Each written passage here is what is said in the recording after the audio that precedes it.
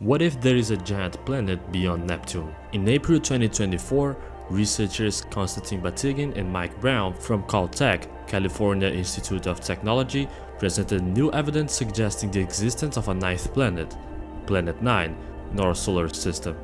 This finding adds to previous research indicating that a massive unseen planet may be influencing the orbits of distant objects beyond Neptune. After creating simulations, they argued that a group of little bodies beyond Neptune bunched together due to Planet 9's gravitational influence. Since then, researchers think that a larger, more distant object is gravitationally pulling them into this pattern. Interestingly, this is how Neptune was discovered. The orbit of Uranus was irregular, leading scientists to investigate if there was another mass in the same area of the solar system. They eventually found Neptune. Therefore, it is believed that there is an object much larger than Pluto very far away in the solar system. This planet would be the size of 5 Earths and would take between 10,000 and 20,000 years to complete just one full orbit around the Sun, a distance of 400 to 800 astronomical units, about 20 times further from our Sun on average than Neptune. It's so far that would be beyond the Kuiper Belt. The Kuiper Belt lies beyond Neptune's orbit, around 30 astronomical units from the Sun. It is a vast ring-shaped field of icy rocks. This is where Pluto, Erekoth, and countless other small objects reside in the cold and dark. These are known as Kuiper Belt objects, KBOs. The Kuiper Belt contains tens of thousands of known objects, and likely millions more that haven't been discovered yet. So, if there are many objects beyond Neptune's orbit, even large ones like Pluto, why can't any of them be classified as planets, while this supposed Planet 9 could be? Let's use Pluto as an example. According to the International Astronomical Union, Pluto hasn't been classified as a planet anymore since 2006 because of 3 things.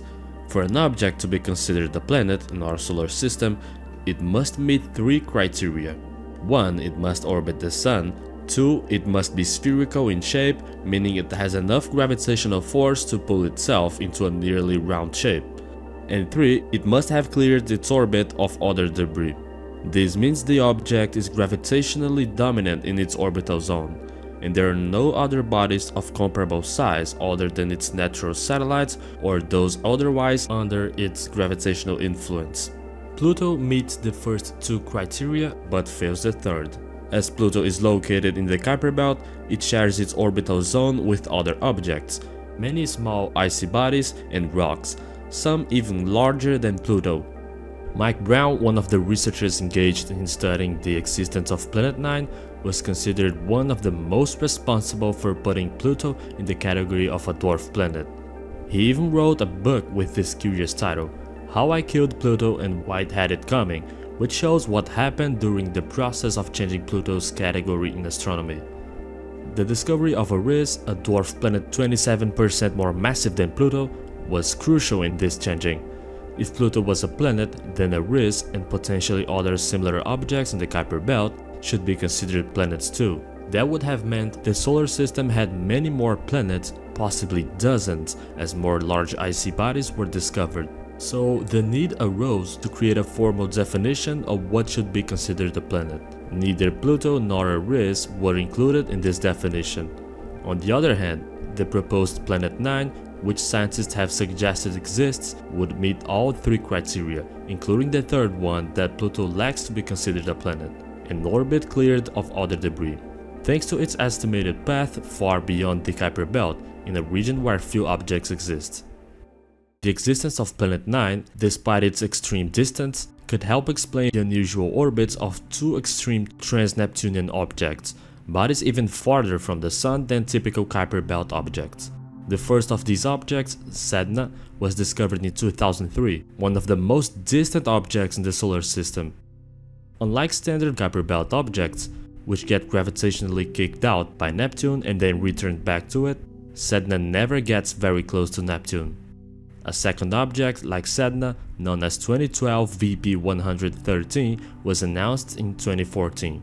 The presence of Planet 9 in its proposed orbit naturally produces Sedna-like objects by taking a standard Kuiper Belt object and slowly pulling it away into an orbit less connected to Neptune. If Planet 9 is located so far away in the solar system, what caused it to end up there? Scientists suggest that Planet 9 probably formed near Uranus and Neptune, but then passed too close to one of the larger planets, likely Saturn, and was subsequently ejected to the other part of the solar system, where it has been lurking ever since. In addition to this hypothesis, there is another idea that could also explain the origin of Planet 9. One of the most intriguing classes of astronomical objects, the rogue planet, is used as an alternative to explain how Planet 9 could appear and stay in the solar system. A rogue planet is an interstellar object of planetary mass which is not gravitationally bound to any star. Rogue planets may originate from planetary systems in which they are formed and later ejected, or they can also form on their own, outside a planetary system. The Milky Way alone may have billions to trillions of rogue planets. Planet 9, being a rogue planet, could have traveled for many years from another star and eventually being captured by our Sun. But what if it isn't actually a planet? Some researchers propose that Planet 9 might not be a planet at all, but rather a black hole. After all, planets aren't the only objects capable of exerting gravitational influence. Other possibilities include a compact clump of dark matter or even a primordial black hole. While stellar black holes with masses at least 3 times that of the Sun and supermassive black holes, millions of times larger, are well known, primordial black holes are a different case. They've never been observed directly, but are theorized to have formed in the first second after the Big Bang, from dense fluctuations in energy and matter. These alternatives are incredibly hard to detect. Objects like black holes don't reflect light, which makes them extremely challenging to observe using current telescopes. The conclusion is clear: something is gravitationally influencing distant objects, but we still don't know what it is. If it's a black hole, it would likely collide with or disrupt asteroids in the outer solar system, pulling in their material through gravitational tides. This process could produce faint light flares, too dim to detect now, but potentially visible with a year of observations from the upcoming Legacy Survey of Space and Time at the Vera Rubin Observatory in Chile. This observatory may be the key to solving the mystery. It could also provide researchers with more observation time, something they've long requested. Even if it turns out not to be a planet, the search itself could lead to new discoveries about the solar system. That alone is exciting, especially with today's advanced technology. There are many possibilities ahead. If you want to know more or receive more updates and discoveries, subscribe to the channel. See you next time.